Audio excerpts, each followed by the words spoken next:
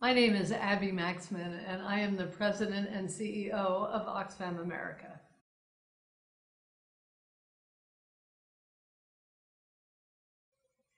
For me, feminist leadership is an approach that empowers, that brings out the voices of those who are normally not at the table or more marginalized, often women, but not only, to make sure you're creating, or I'm creating, the enabling environment to bring the diversity of voices in the organization, in our work, in communities to the fore.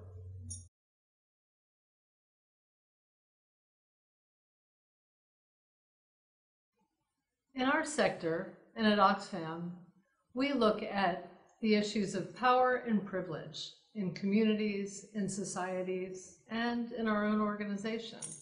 And it's really fundamental to understand and take and look through a feminist leadership lens at these issues of power and privilege through dimensions of gender, race, class, and other dimensions in cultures that may marginalize or exclude people.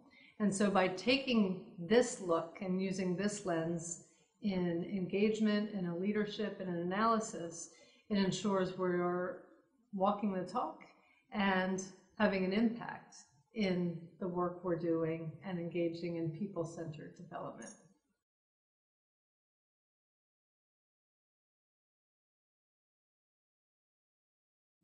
Well, feminist leadership can be something as simple as supporting and cheering on your coworker in speaking out and speaking up, and when needed, speaking truth to power.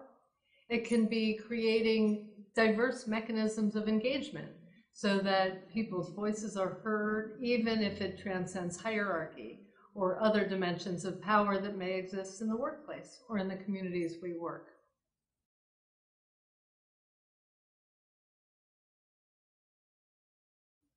Well, I think there are two things that are persistent challenges in mainstreaming feminist leadership in our sector.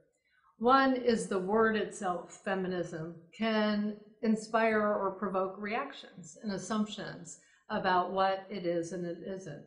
But more fundamentally, I think it is about the concerns that people think it is something added, an additional thing to do, rather than a nuanced way of being effective in bringing people along, in ensuring you're getting the most out of your workforce, your colleagues and partners, rather than it being an additional burden.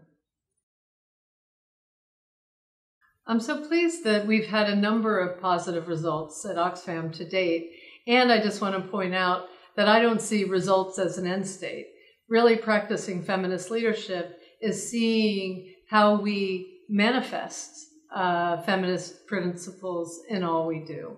But some specific tangible results have been, we have produced and rolled out a feminist guide to influencing, done a number of webinars and events to socialize that with our teams and partners.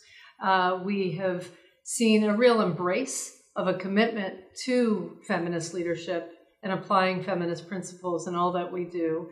And I believe that actually feminist principles and leadership principles are really 21st century leadership principles in how we work together, bring people along, and bring people to new places in how we create sustainable results and impact. And at Oxfam also, we have rolled out in the organization something we've done across multiple contexts around the world, is a gender action learning process where we've brought together staff from across the organization, different hierarchies and functions, to really look at how we learn as an organization and practice what we preach about being a gender just organization. Lessons learned worth sharing are to keep listening and keep learning. Never stop. Whenever you think you're reaching some bar, raise it. Keep going and share what you've learned and adapt and listen and learn from others. And don't give up.